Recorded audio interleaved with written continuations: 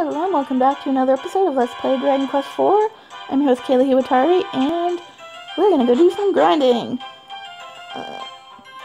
This will just be a nice little chatting video. I like to go grind in here in the well, because it has the best monsters. So yeah, let's go down the well. Now, our goal is 1,200, so we need like 700 more, which will take a while, a long while. I don't know if you want to see all this. So, we're going to chat, because I'm just going to come up around the, where the hole is to grind.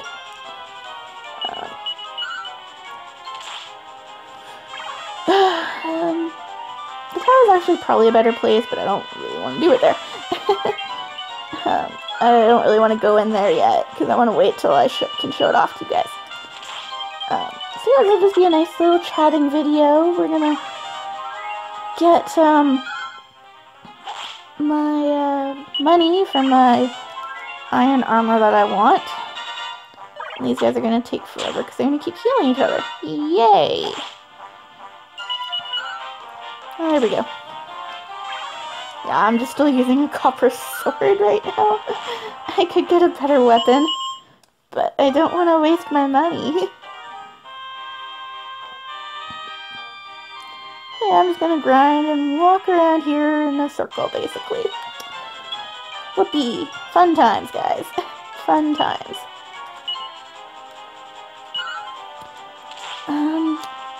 So yeah, not sure what a topic to talk about would be. I guess I could talk about the story of why I haven't played Dragon Quest 1. Dragon Quest 2 story is a little better. It's not as bad. So yeah, Dragon Quest 2 is because of my sight, and I was a little nervous about playing it.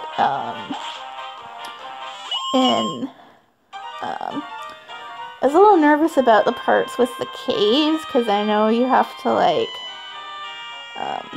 use torches in them, and they'll go out on you. So I was a little worried about how long I could last in there before it went dark and I wouldn't be able to see anything. Because, I'd watched my family, my dad and my sister and brothers play the games, for games that I couldn't see well enough to play on my own.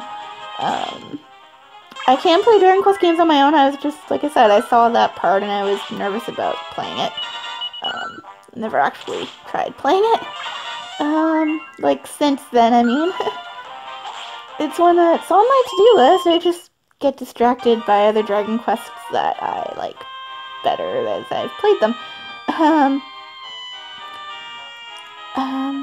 Dragon Quest 1, well, I was a little kid, and I did try to play that one. I was fine, like, going out, like, looking around the castle and going out into the world, but, yeah, then there was the monster music, and it, like, always startled me when the monsters would show up and it would play the music. So I got scared and, like, turned it off and never played it again. Yeah, that's really sad, I know. But I was, like, a little kid, and that, like, gave me nightmares when I was little. I like this Dragon Quest much better. I'm much better with Dragon Quest now than I used to be. And we got another level. Yay!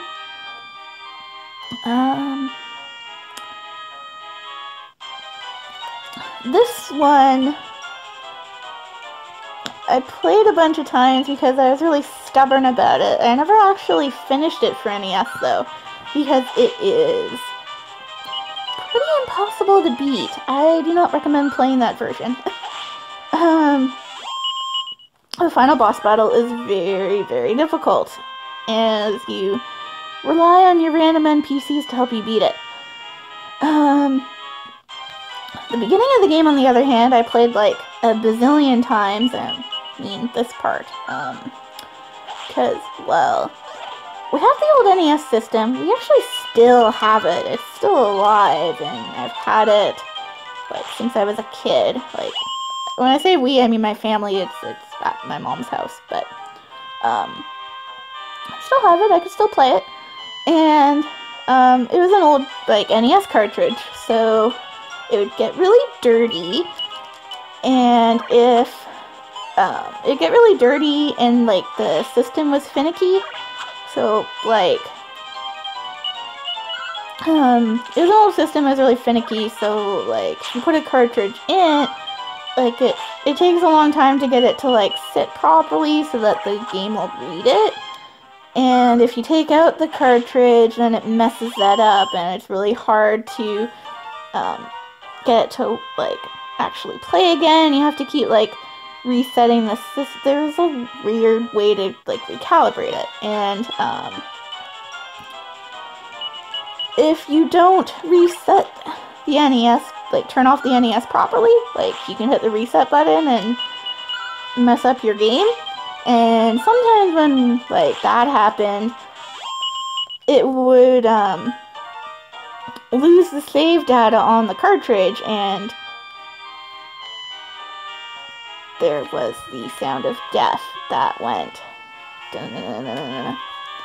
That was a real pain in the Oh, did my controller stop working? Okay, so I'm back in the cave. My controller died, and then when I started it, got it to start back up again. Like, I don't know, it didn't die. It just stopped working. It does that sometimes, like, with glitches or whatever. I don't know what's wrong. My phone is a little weird. I use my phone to record. But anyway, yeah, it stopped working. And then when I got it to start again, I walked into the hole. So I was back at the start of the cave. I didn't want you to miss any fights in case I got into one. So yeah, so as I was saying about the NES system,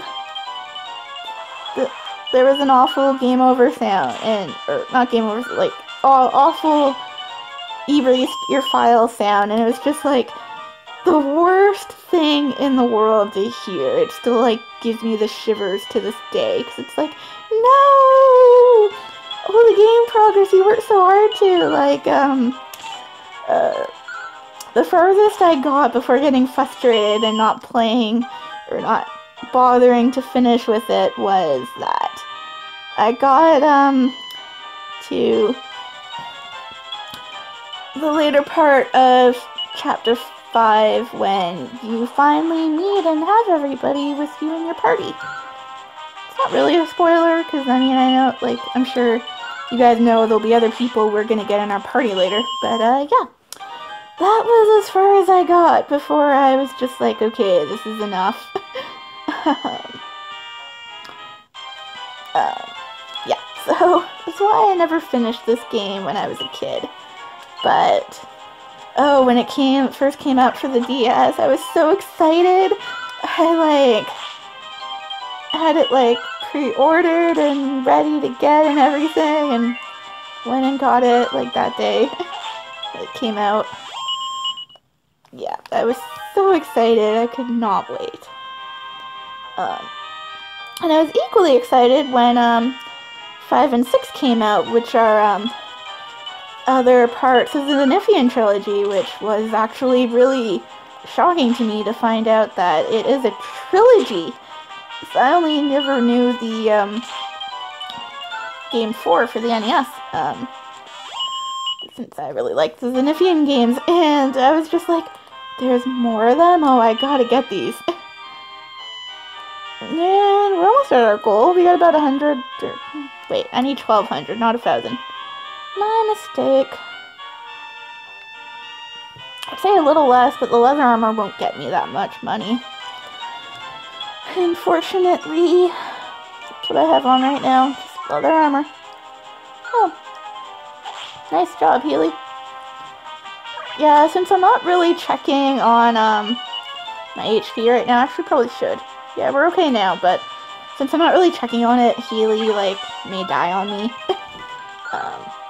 Oh yeah, that reminds me, I haven't discussed what happens if you, like, die, like, at a game over yet. Yeah, so if one character dies, you can revive them. There are a couple ways. Well, one or two, or, like, if you have one character left, you're still okay. You can just go to a church, or use something that can bring someone back from the dead that you get later in the game, eventually. Churches will revive you, though. That's basically how you do it until you can do it without that. But if everyone dies, then you do get a game over. But it takes you back to the last place you saved at, and the really only penalty that Dragon Quest games have, you get to keep everything that you earn and all that, but you lose half your gold when you die. So you want to be careful about that happening. You can go drop your gold at a bank eventually, but you will lose, yeah, you'll lose half your gold if you die, so be careful of that. Like, if everybody dies. If just Ragnar or Healy died, I'd be okay. I could go to the church and pay money to revive them. So, yeah. I would go into the favorite, least favorite character, topic, but I don't want to spoil, the game for people who haven't played it. Otherwise, I'd go into that topic. That could be a topic for the later half of the game, though. If I remember to touch on it, I probably will, but if I forget, someone can remind me, I'm sure, and we can talk about that.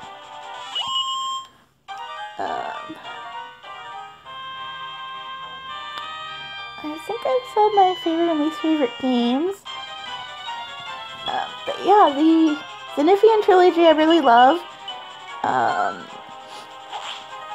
This one being my favorite. Then probably 6, and then 5. I know 6 can be a little annoying because it is long, and it's really got a bit of a clunky class system to it. Like, you have to level them up, and it takes forever to max them all out, but it was fun. I enjoyed it. I like 5 too, but I like it, like, the least out of the trilogy. Like, I like them all, but I just like the other 2 more, is what I'm saying. 5 is really good, though. Like, if you're new to this series, it might be a decent starting point, because you have, like, choices you can do in 5, since, like, it's called Hand of the Heavenly Bride. Like, I'm not spoiling anything by saying that. And, in it, well, you get married, and you can choose who you get married to. So, like, I mean, if people, like, kind of, and you have kids, too, so, like, you know, if people kind of like that, like, family kind of aspect thing to it, then that's a good starting off game. It's also another really good starting off game. I haven't played that one as of yet. I'm starting to work on it now, or soon. I am starting on it slowly, but 8 is a really hard one for me to see. I've actually never played it before because I couldn't see it on the PlayStation 2 version. A lot of it's at night, and when I played it at night, my TV screens were too dark, and I couldn't see anything on the screen, like, anything. So now it's been released for the 3DS as of January, so pretty recently when I'm playing this. As of January 2017, and I've just started out on it. It's good so far. I hear it's a really good game, and it's a lot of people's favorite, so I'm sure I'll like it. I just haven't played it before because it's been too dark for me. But the 3DS version, I can see enough that I can, like, play it when it's light. In the dark, I can see enough to, like, walk towards light and find it. I can kind of see in the dark, but it's very difficult. I need, like, to watch someone play it so it can direct me to find out where I'm going. Which is something I had to do, for the Game Boy Color port of... the Game Boy Color remake, because it was actually a remake of Dragon Quest Free, which I also really like Dragon Quest Free. That one's really fun. Good storyline.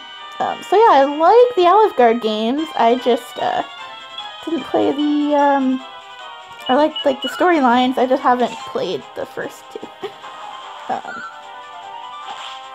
But yeah, like, when I played the, Game Boy Color version of Free, the Game Boy Color SP, Advanced SP that I had, it was good because I could, like, have the built-in light to it, but there was a point where it started becoming harder for me to see it, like, when my eyes got used to, like, things like the DS and 3DS, I can't really get them to focus on it on the Game Boy Color anymore, so,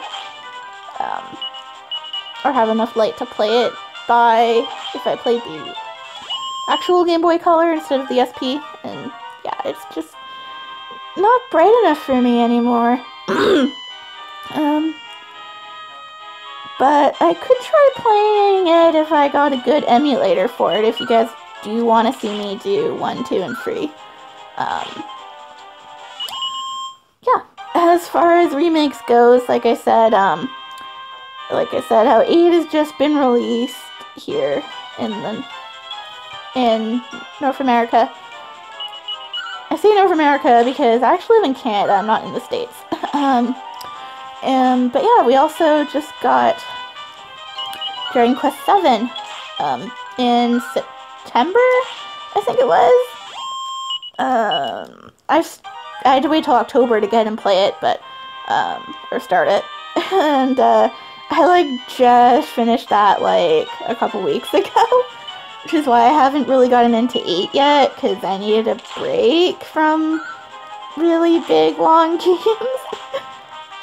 I don't count this as a big, long game. Yeah, it is, but I know it really well, so I just don't count it. It's not that long.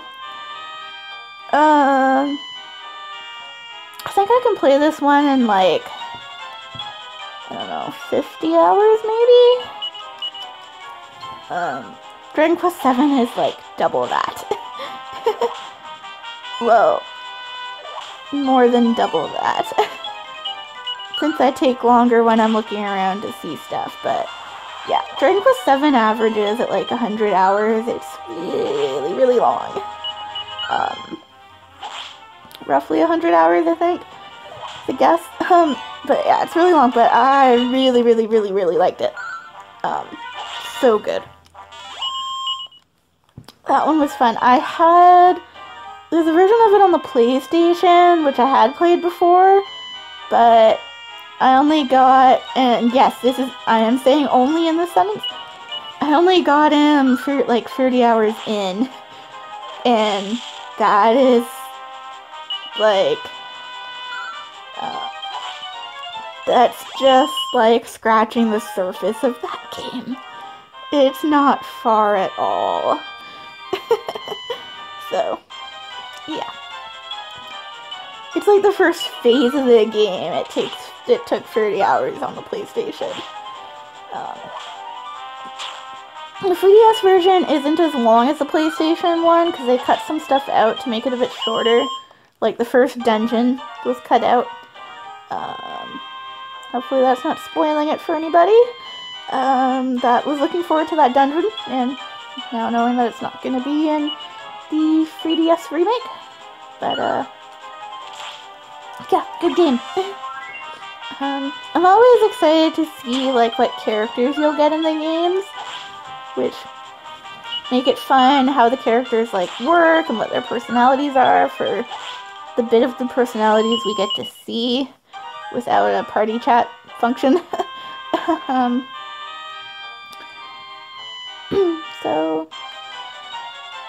yeah, those are my topics so far.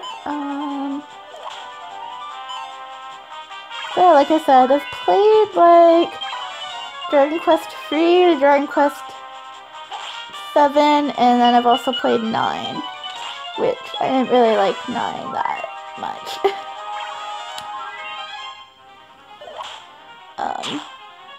Though I'm saying I enjoy like seeing the different characters. In Dragon Quest 3, you get to like make your character sort of, which is cool as well. But I also like seeing the different characters and like knowing who they are. Like, and you have a generic hero, it's just like a generic silent hero, and you don't really know much about them. But they're still okay, but I prefer getting to like know a character, like Ragnar, the Scottish soldier who is doing his job for his king and looking for the missing children. It's good stuff. Good plots too.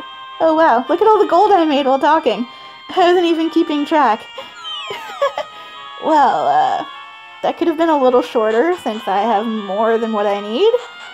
So we're gonna go get my armor. Yeah. Well, I hope you enjoyed that little grinding episode and hearing me talk about the various Dragon Quest games. Kind of nice to sit down and do a nice relaxing episode like this.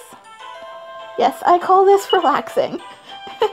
I find grinding like this really fun. Especially when I know the game so well, like inside and out. I'm sorry I didn't show how much that increased.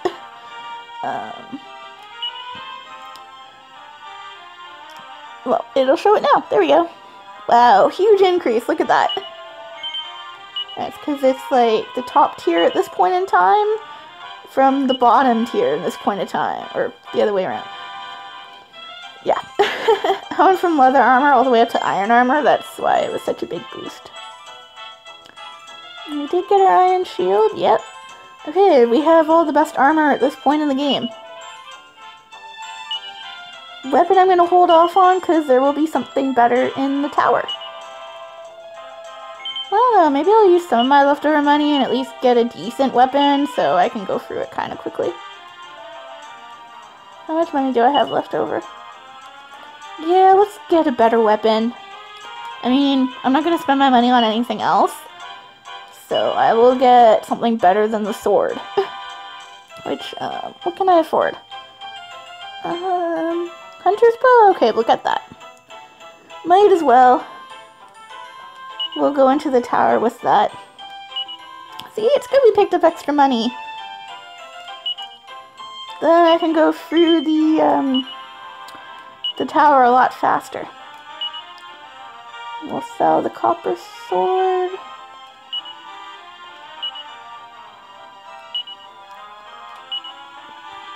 I could stick this stuff in my bag for, like, later, but I don't really see a point with it just being stupid beginner's gear. There's no point to try and pass it off to other characters. Yeah, they could make a bit of money off it, but there's just no point. It's so pitiful right now. Okay. Oh, we're like over an hour in already. So, that is all for this lovely little grinding episode. I'm your host, Kayla Hiwatari. Please like, subscribe, comment, let me know what you think. And next time, we're going to take on that tower and finish off Ragnar's chapter. I'll see you then.